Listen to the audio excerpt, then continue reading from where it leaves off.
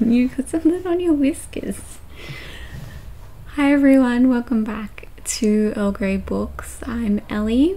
We are joined with a Fletchie today, who is here as my moral support for my July haul revisit. Now I'm doing this one nice and early because I'm taking a break from the 16th of June until the 1st of July. So I wanted to, I needed something to put up, and I realized that I have a lot of content that needs to go up in the first sort of 2 weeks of July, and I couldn't fit this one in. So I thought I would do it now, and I didn't think I was going to read any of these between now and then anyway, and if I do, that's great. Really happy for me. I'm going to move them so that I don't accidentally drop one and scare Fletch, and then we'll be back. Nice, now he's going to rub his face on my books just to make sure that they are Fletchie approved. And we'll start with these two, which I think are the only ones with a real theme. Can I move them? Is that okay? I have the last two books from Fable Crate before they became, I don't even know what they are now. What is it, Fabled? Anyway, when they were doing their YA box, these were the last two, and there was a whole thing with this. I had cancelled it just before they announced that they were cancelling the whole thing, and so I got sent the July box even though I never paid for it. Still don't really know what happened there, but these were the two. I don't remember which was which, but this is the Ambrosia Throne by Tati B. Alvarez, which is a naked hardcover. It's absolutely gorgeous. It says "Hope was a dangerous thing" on the side, and it's got this, like, I don't know, burgundy pages with some roses and lightning bolts. Looks pretty cool. I think this is like Greek mythology. Honestly though, I don't remember. And the other one was Belmort by Bella Higgins, which is a vampire book. And again, this one's quite simple, just black with a little bit of silver on the side and some like red, you can't see from here, but they are glittery as well, which is pretty cool. I know it's vampires, that's all that I remember, but it does say that the vampire's name is Edmund, which I don't know, feels a bit like a Twilight reference, almost. I'm still interested in this one. I want to give them both a go. I do have a video planned for both of these. I've been planning it for months and I just keep pushing it back, but eventually there will be something. Also, apologies if you can hear the child crying in the background. I'm sure it's fine. Next, we're just gonna go into everything else. I only have 10 this month, probably should have said that earlier. A few new ones, and we're just gonna go down the list as I've stacked them. So first of which is Strange the Dreamer by Laini Taylor. I bought this one secondhand. It's kind of beaten up. Honestly, I don't know anything about this one. I read the first book in her Daughter of Smoke and Bone series ages and ages ago, probably like 12 years ago now, if my math is mathing.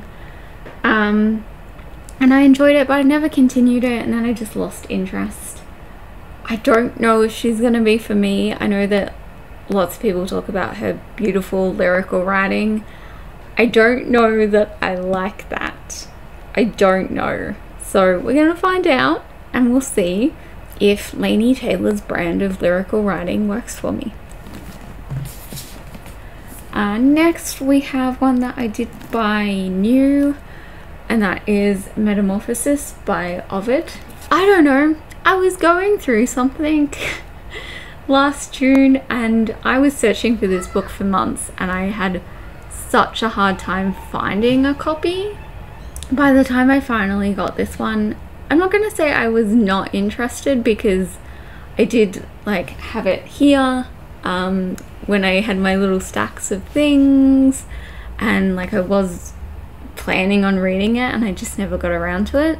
But one day, I feel like I just have to be in a specific classic / mythology mood for this one. Another one I got secondhand was The Night Watchman by Louise Erdrich. I started this one last year when I got it. I think honestly possibly even the night after. And I read a little bit of it and I was enjoying it, but I just put it down for something and I just never came back to it. But I do still really want to get to it. I think because the spine is quite distinctive. I see it on my shelves all the time and I always think like, oh, I can't wait to read that, but I just haven't made the time for it. Let's do the last one that I got secondhand and then we'll go into the new ones. This one is Past the Shallows by Fable Perrette. This is set, I think, in Tassie, from memory. Yes, remote south coast of Tasmania. I just noticed there's a huge chunk missing out of like the side of this. Anyway, this is about like a young boy and his brothers, possibly a dog from what I can tell. I really like Fable Perrette. I have enjoyed 2 of her books previously. I'll get to this one at some point. New ones, how exciting. I have 4. First of which is The Marvelers by Donielle Clayton. I believe, actually, I don't know when this came out. I had pre-ordered it, but I'm not sure when I ended up actually picking it up.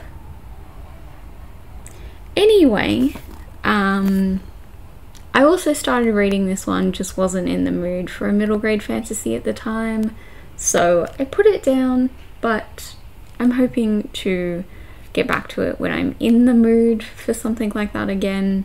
We'll see. It's, you know, it's a magical school sort of thing, and I feel like I read a lot of that when I do read middle grade fantasy, so when I have time. I also believe this is the first in a series, and I don't think I've seen anything else about a second one, but it might be worth looking that up before I decide to start. I have Traitor by Amanda McCrinna. So this one didn't arrive in time for Eurovision-a-thon last year, and then I just didn't get to it this year. And honestly, it's gonna go back on my TBR for next year because it's set in Poland. It follows a half Polish, half Ukrainian soldier. So I'm probably just gonna save it for the readathon again. Next, well, last 2 are romance, actually.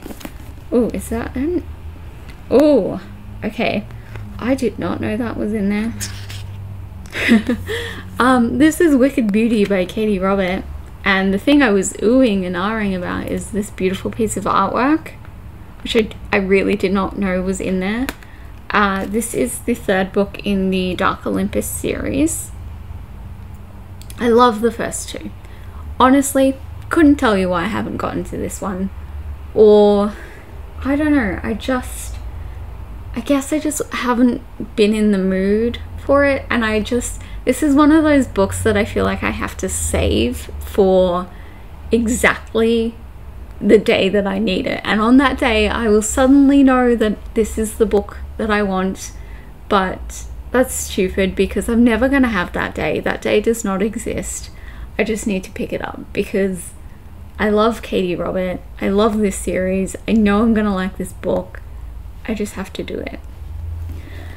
And then finally I have Count Your Lucky Stars by Alexandra Bellefleur.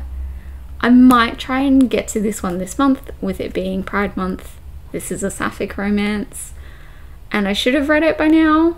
I had organised a buddy read of, this is the third book in this series, of book 2 and 3 with Aoife from Pretty Purple Polka Dots, and then she read it, and then I didn't read it, and then I continued to not read them, and now we're here. I actually ended up unhauling book 2 because it was the only straight heterosexual relationship in this trilogy, and I tried to read it and I just didn't care at all, so I think I'm gonna like this one more, so maybe it is something that I'll try and pick up this month. And that's all of them for this month. Not too bad of a stack, again, like I've alluded to in some of my recent haul revisits.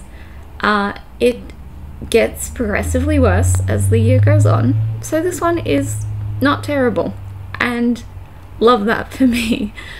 We'll just wait for him to get comfy. Okay, you're gonna leave.